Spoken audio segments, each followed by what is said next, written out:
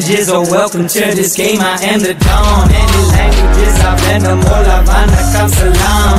Hello, bonjour, ciao, aloha. Hello வணக்கம், நான் உங்களுக்கு இருக்கேன். இந்த வாரம் நம்ம பார்க்க போகிற ரெண்டாவது ரிவ்யூ வந்து கனா.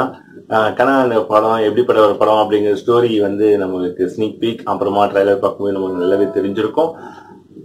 ஒரு கஷ்டப்படுற ஒரு விவசாய குடும்பத்துல இருந்து வர ராஜேஷ் கிரிக்கெட் ஆகணும்னு ஆசைப்படுறாங்க. அதுவும் வந்து அவங்களுடைய ஆசை இல்லாம அவங்களுடைய அப்பாவோட ஆசையை நிறைவேற்ற வராங்க.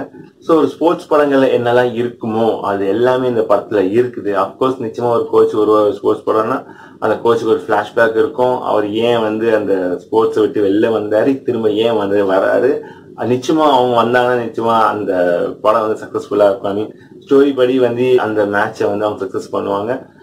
அப்புறமா அவங்க உள்ள நடக்கிற பாலிடிக்ஸ், அப்புறம் ஏழை பணக்காரன் பத்தின ஒரு விஷயங்கள், அப்புறமா ரேசியம், அதாவது இந்த வில்லேஜ் சிட்டி, அப்புறமா வேற கலர்ஸ், அந்த மாதிரி நிறைய பாகுபாடுகள்லாம் இந்த மாதிரிலாம் படத்துகள் எல்லா ஸ்போர்ட்ஸ் படத்துலையும் காட்டுவாங்க. இது எல்லாமே இந்த படத்துலையும் இருக்கதான் செய்யுது. அப்போ மற்ற ஒரு ஸ்போர்ட்ஸ் படத்துக்கும் இந்த ஸ்போர்ட்ஸ் படத்துக்கும் என்ன வித்தியாசம் வேறுபடுது அப்படின்னு பாத்தீங்கன்னா, ஒரே ஒரு பாயிண்ட்ல மட்டும் வேறுபடுது. என்ன அப்படின்னா, அருண்ராஜா காமராஜா எடுத்துள்ள ஒரே ஒரு விஷயம் என்னன்னா விவசாயம். சோ இதுல வந்து அவரு ஒரே ஒரு வேறு மற்ற டைரக்டரை விட இவர் வந்து வித்தியாசப்படுறது வந்து அந்த ஒரு கான்செப்ட்ல மட்டும்தான். ஏன்னா ஸ்போர்ட்ஸோட சைட்ல வந்து விவசாயத்தையும் அவர் கையில எடுத்திருக்காரு. ஸோ ஒரு சைட்ல ஸ்போர்ட்ஸ் அதுல படுற கஷ்டமும் ஐஸ்வர்யா கேரக்டரையும், அது இன்னொரு வந்து விவசாயத்துக்காக கஷ்டப்படுற சத்யராஜ் அவரோட அப்பா, எப்படி ரெண்டு பேருமே கஷ்டப்படுறாங்க, எப்படி வந்து சக்சஸ் ஆகுறாங்க லைஃப்ல அப்படிங்கறத கரெக்டா பேலன்ஸ் பண்ணி அந்த படத்தை கொண்டு போயிருக்காரு அருண்ராஜா காமராஜ் இந்த கனா படத்துல. சரி, இது இல்லாம ஒரு பாசிட்டிவான விஷயங்கள் அப்படின்னு ஸ்டோரி லைன் அப்படின்னு சொன்னாலும், நெகட்டிவான விஷயங்கள் இந்த படத்துல என்ன அப்படின்னா,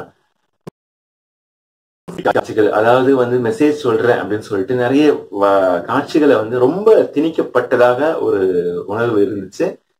அது வந்து கொஞ்சம் ஸ்பூன் ஃபீடா இருந்துச்சு. அதுக்கப்புறமா மக்கள் கிட்ட கைத்தட்டு வாங்கணும் அப்படின்னு ஒரு காரணத்துக்காக விவசாய பத்தின வந்து விஷயங்கள், அப்கோர்ஸ் அவர் சொன்ன விஷயங்கள் நல்லா உண்மையா இருந்தாலும் அது எல்லாருமே நம்ம பார்த்து பழகின விஷயங்கள் வந்து சும்மா திரும்ப திரும்ப திரும்ப சொல்லி காட்டியிருக்காங்க.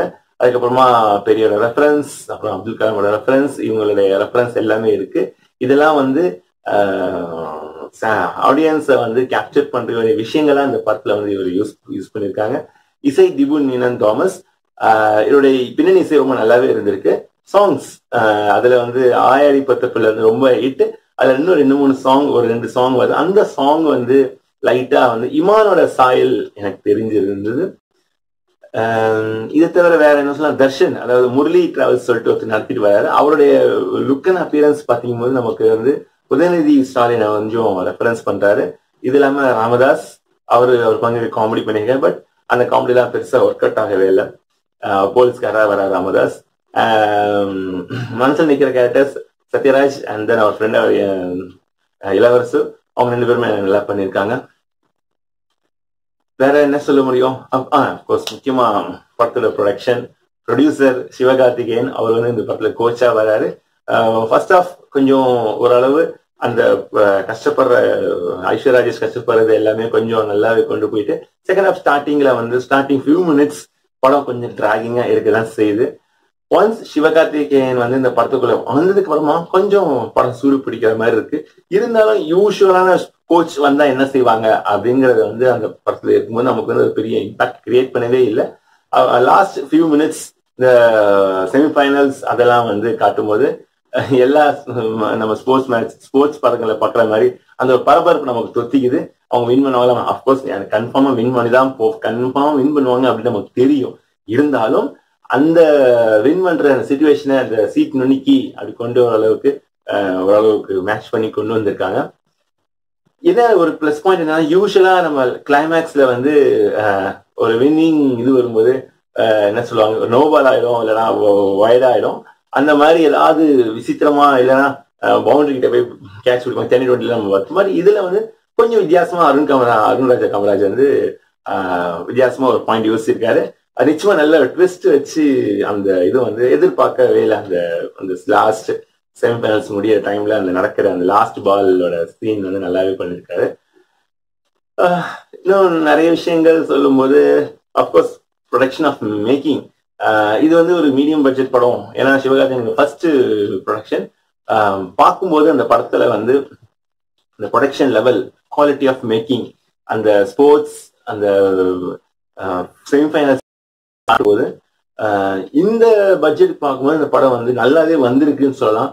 எங்கேயுமே வந்து ரொம்ப இந்த இது ரொம்ப மட்டமா தெரியல பார்க்கறதுக்கு. நல்லாவே மேட்ச் பண்ணி பண்ணியிருக்காங்க.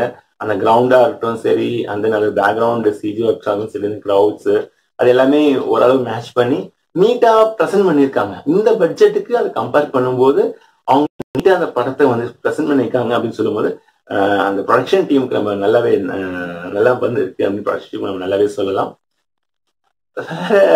Of course அருணராஜா Kamlesh is new try.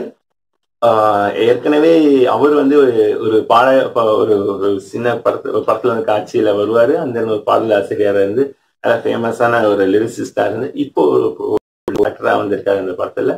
அவர் கையில எடுத்துட்டு அந்த கான்செப்ட் இஸ் வெரி நைஸ்.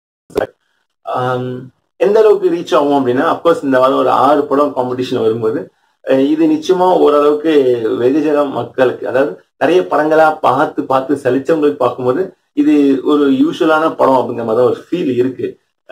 நிறைய படங்கள் பார்த்து பழகப்பட்டவங்களுக்கு ஓகே இது இப்படிதான் வரும், இது இப்படிதான் வரும், இது இப்படிதான் வரும் அப்படின்னு ஒரு ஜென்ரல் ஆடியன்ஸா பார்க்கும்போது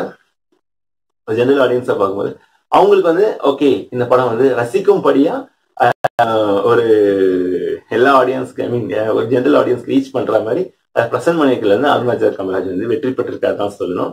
ஸோ ஓவரால் கனா வந்து one time watchable by general audience. By for other மற்றவங்களுக்கு கிரிட்டிக்ஸ் அப்படி பார்க்கும்போது it's overall it's average movie. Okay, see you in the next review. Bye.